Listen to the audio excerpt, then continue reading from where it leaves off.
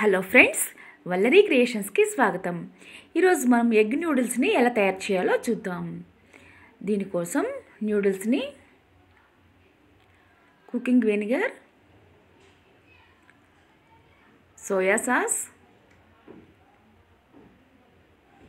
6 ఎగ్గులు, noodles masala, 1 spoon మిరియాల పొడి తీసుకోండి. వెల్లుల్లి రెబ్బలను సన్నని ముక్కలుగా తరగండి. 8 పచ్చిమిర్చి తీసుకోండి. మిగతా కూరగాయ ముక్కలన్నీ 2 కప్పుల లెక్కన పొడవుగా తరగండి. Carrot, capsicum, onion, beans, cabbage ముక్కలుగా తీయండి. ఒక పెద్ద గిన్నెలో నీళ్లు పోసి అందులో నూడిల్స్ని వేయండి. నీళ్ళు మరిగిన తర్వాత నూడిల్స్ వేసి 5 నిమిషాల పాటు మాత్రమే ఉడికించి స్టవ్ ఆఫ్ చేసుకోండి. బాగా ఉడకాల్సిన అవసరం లేదండి. ఉడికిన నూడిల్స్ని నీళ్ళన్నీ వంచేసి ఒక బేషన్లోకి తీసుకోండి.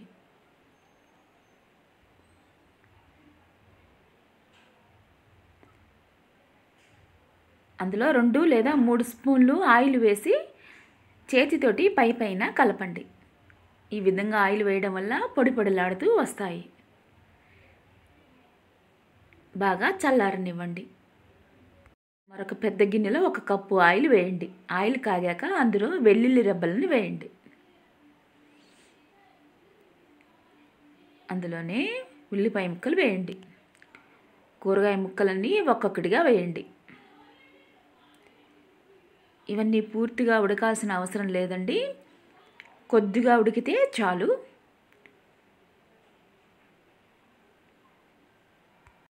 హై ఫ్లేమ్లో 2-3 నిమిషాల పాటు ఉడికిస్తే సరిపోతుంది.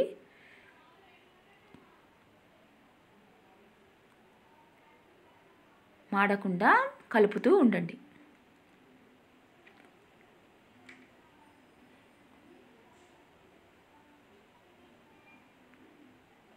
అన్నీ వేసిన తర్వాత కూరగాయ ముక్కలకు సరిపడేంత మాత్రమే ఉప్పు వేసి కలపండి.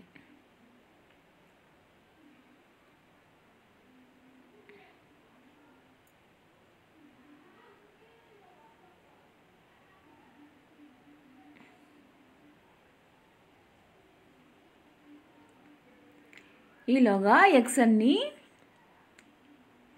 ఒక గిన్నెలోకి తీసుకోండి.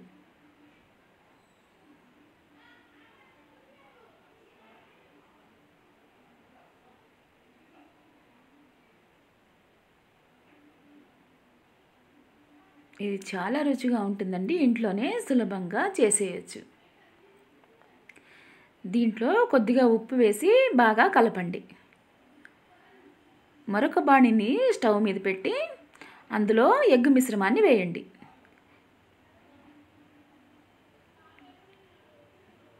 ఈలోగా పక్కన కలుపుతూ ఉండండి. ఎగ్గుని 1 లేదా 2 నిమిషాల పాటు ఉడికించి స్టవ్ ఆఫ్ చేసుకోండి.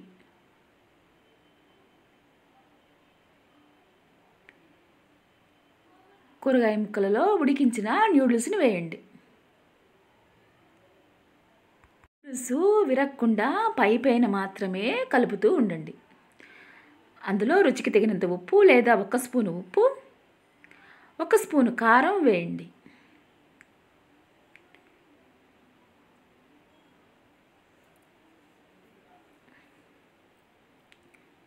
అందులోనే 1 స్పూను సోయా సాసు,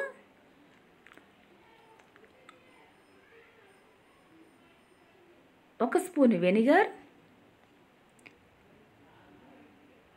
2 స్పూన్లు నూడిల్స్ మసాలా వేయండి. సగం స్పూను టమాటా సాసు వేయండి. ఇవన్నీ నూడిల్స్కి బాగా పట్టేట్లు నూడిల్స్ విరగకుండా పైన కలపండి.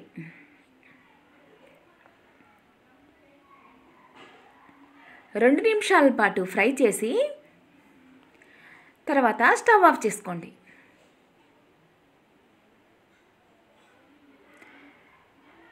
అందులోనే ఉడికించిన ఎగ్ మిశ్రమాన్ని కూడా వేసి ఒకసారి కలిపి సర్వ్ చేసుకోండి.